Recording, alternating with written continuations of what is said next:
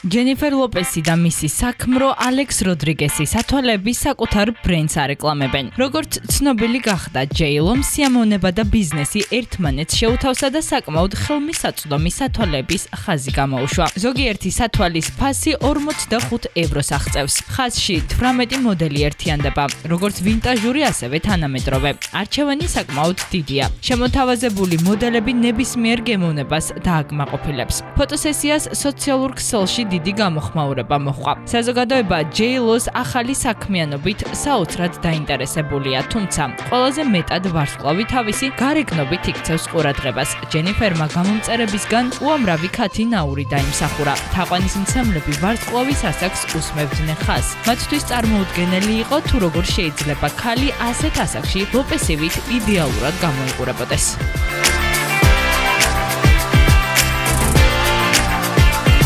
წლის ყველაზე გავლენიან ადამიანად დასახელებულმა ტეილორ სვიფტმა და გრემის მფლობელმა კანადელმა მუსიკოსმა შონ მენდესმა კომპოზიციის ლავერ რემიქს ვერსია გაავრცელეს. სიმღერის ორიგინალი ვერსია ტეილორის ამავე სახელწოდების ალბომშია შესული, რომელიც აგვისტოში გამოვიდა.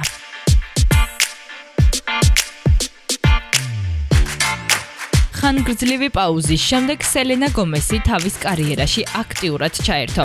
გამოუშვა ახალი ალბომი და რამდენიმე კომპოზიცია. ცოტა ხნის წინ 27 წლის მომღერალი ჰოლივუდში გამართულ კონცერტზე თავის მეგობარ ჯული მაიკლსთან ერთად გამოვიდა. სიმღერის შესრულების შემდეგ გოგონებმა სცენაზე ერთმანეთს ტუჩებში აკოცეს და ფანების აღფრთოვანებაც დაიმსახურეს. გარდა ამისა, სცენის მიღმა მომღერალმა ტატუ გაიკეთა. გომესმა არჩევანი მინიატურულ ტატუზე შეაჩერა და ხელზე პატარა ისარი გაიხატა. ფოტო კი სოციალურ გვერდზე განათავსა.